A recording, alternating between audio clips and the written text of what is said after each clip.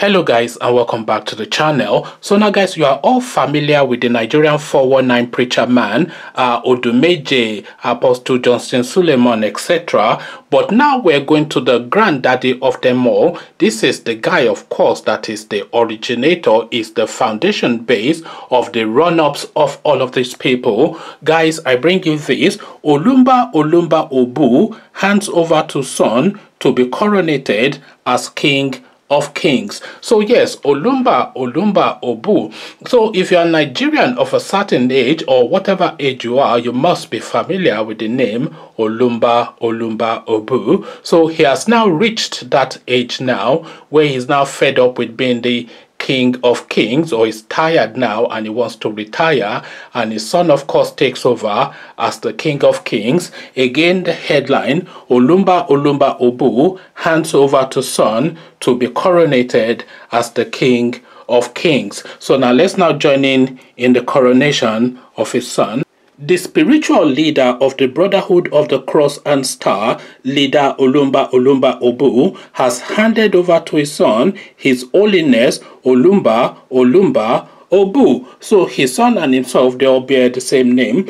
The spokesperson of the kingdom, Christ Shepherd Edith Achibong, disclosed this in a press conference in Calabar, Cross River State capital. He said the founder of the kingdom has handed over the kingdom to his son, His Holiness Olumba Olumba Obu. Leader Obu has finished his work of administering the kingdom. He no more makes public appearances because everything is now done by his son, His Holiness Olumba Olumba Obu, in fulfillment of the prophecy. Leader Olumba Olumba Obu's absence from the public scene has led to the insinuation in some quarters that he is dead. The ancient days is above death and never dies. He is alive and existing in the dual nature of spirit and human, the shepherd Achibong disclosed. So it is just a fantasy land or fairy tale land that these people live in.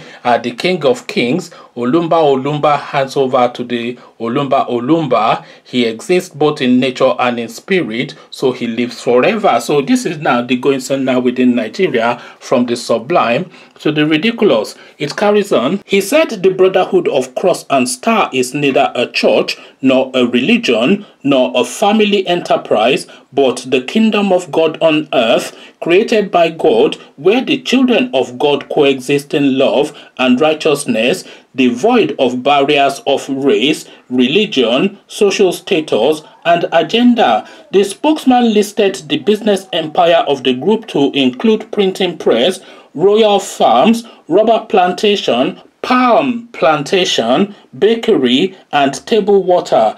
The spokesperson, however, announced the 2020 anniversary of the coronation of the King of Kings and Lord of Lords, His Holiness Olumba Olumba Obu, scheduled to hold on August the 9th, 2020. So there you have it, ladies and gentlemen. I mean, it's just, we're just in uncharted territories with this one, because we're completely away with whatever it is we're away with. We're away with the fairies and the gods, and the cuckoo land is just beyond belief. I mean, the King of Kings he is, the Holy of Holy he is Olumba Olumba, but his son is Olumba and Olumba too. He lives in spirit and in body, and he never dies, but he's now passed on, whether it's dead or alive. Make of that what you will, and once you have made sense of it, then come explain the sense in it to me, because I am completely befuddled. Conversations in the comment section. Come share thought. Olumba Olumba hands over to Olumba Olumba. His Holiness hands to the King of Kings, and blah blah blah. So this is the narrative of this video, Olumba Olumba. Come tell me what you're making of the chap. But before you do that, click on the red subscribe button so it turns gray.